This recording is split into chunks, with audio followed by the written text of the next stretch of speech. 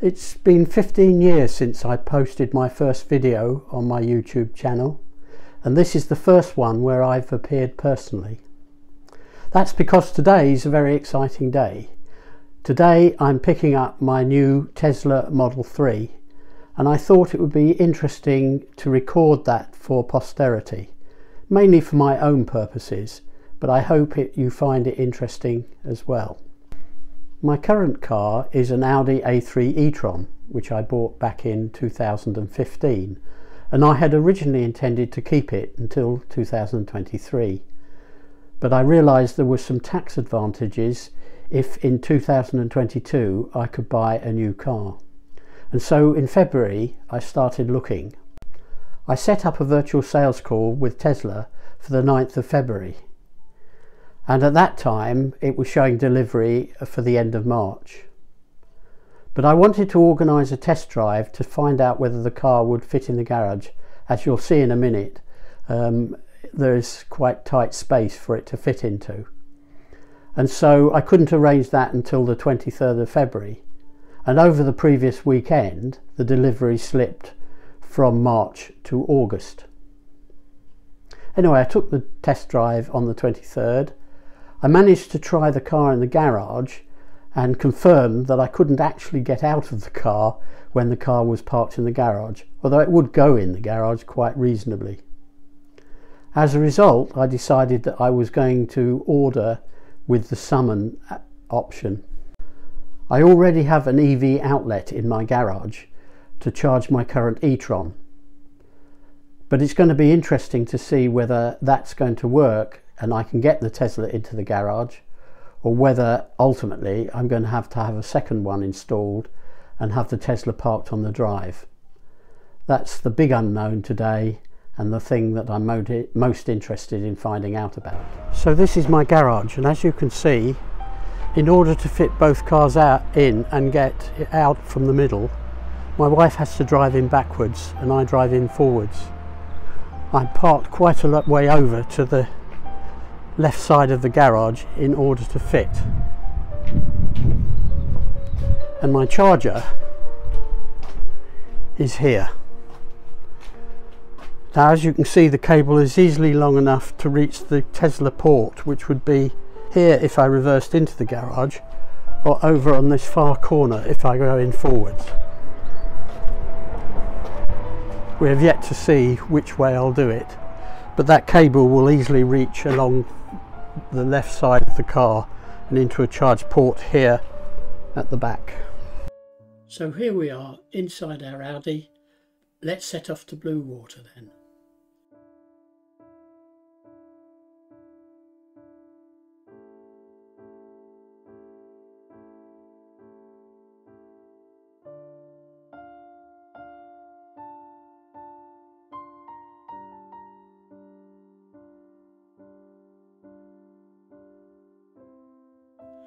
And here we are arriving at Bluewater. Can we see the Tesla sign? Ah, yes. There it is. Let's go and see where we can park.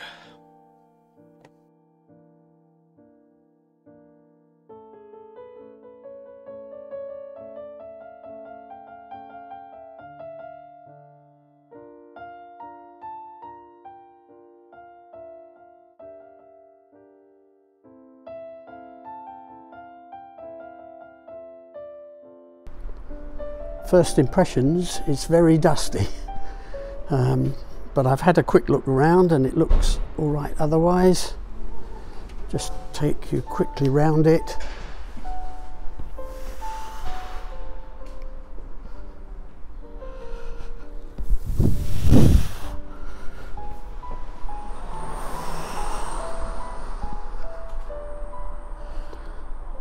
And we'll try and get inside in a minute. Well, I just got inside the car. Now I have to figure everything out. Okay, let's have a look in the boot and things first. So we'll open the boot and go and have a look.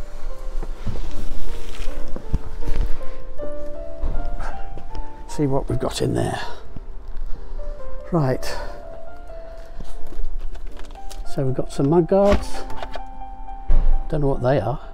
Some sort of charging thing.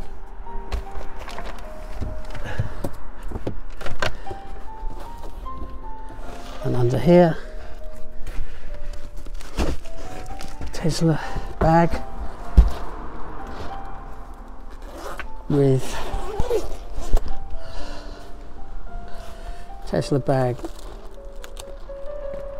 with first aid kit, stuff like that in it.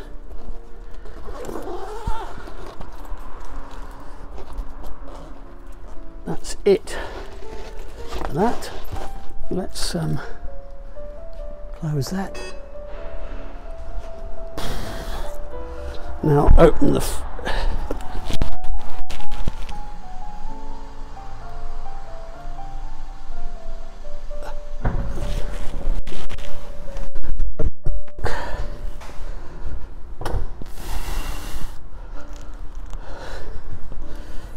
and what do we have here? Charging cables and granny charger.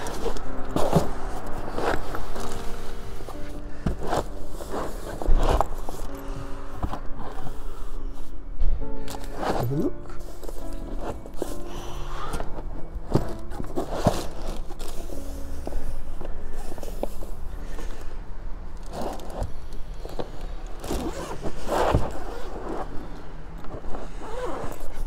Right, and that's the charger.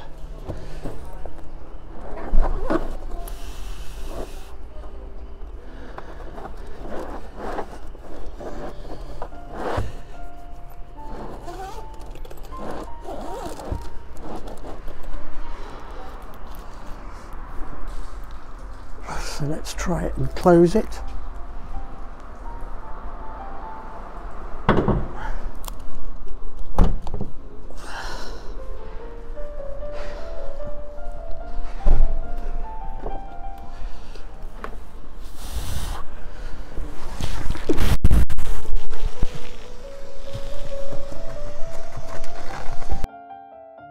And I notice we've got interior mats,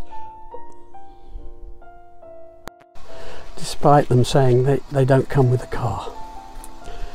Right, let's put this down for a moment and try and connect the phone up and everything else. Well, I'm currently sitting at the supercharger in Bluewater. I had to queue for it, basically because the car had very little charge in it, and it was so little that I wouldn't have got home.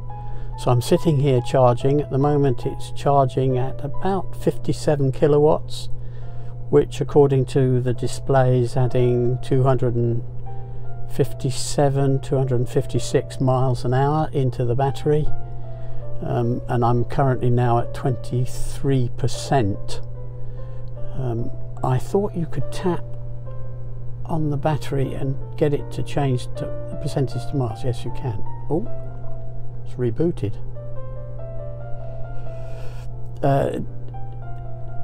No, it's all right. Okay, so it's currently saying I've got a range of 66 miles. That should be enough to get home, but I'm inclined now to give it a bit longer, perhaps half full. Here we are on the motorway using the Enhanced Autopilot with the navigate function,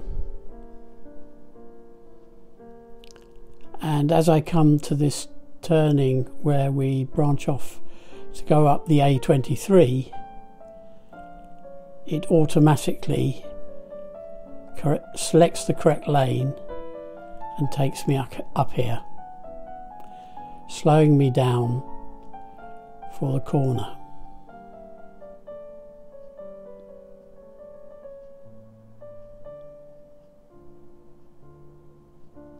Here.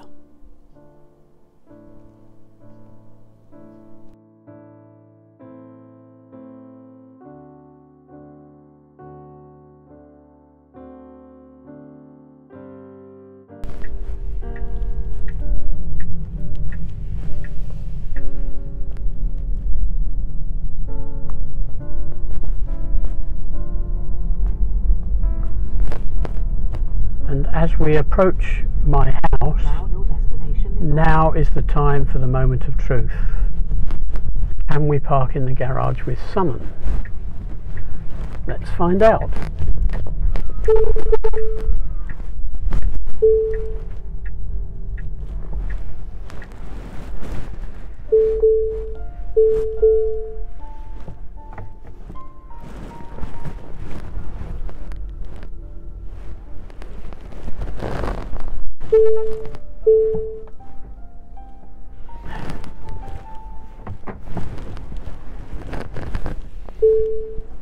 I didn't manage to record me using Summon on the day.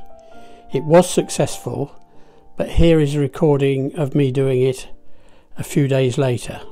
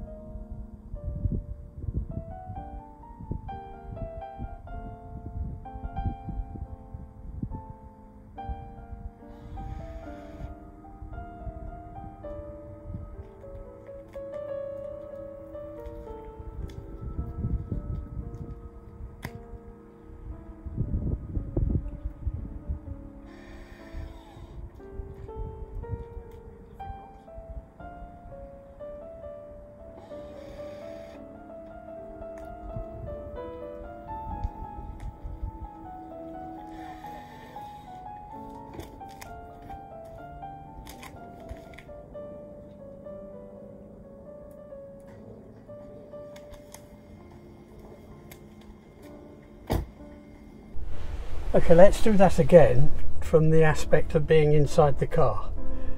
So I'm going to open the garage door.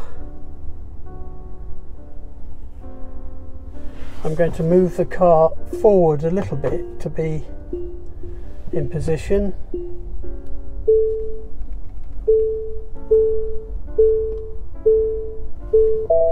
But I'm not so far in that I can't get out. It's just slightly more convenient not to have to summon it quite so far.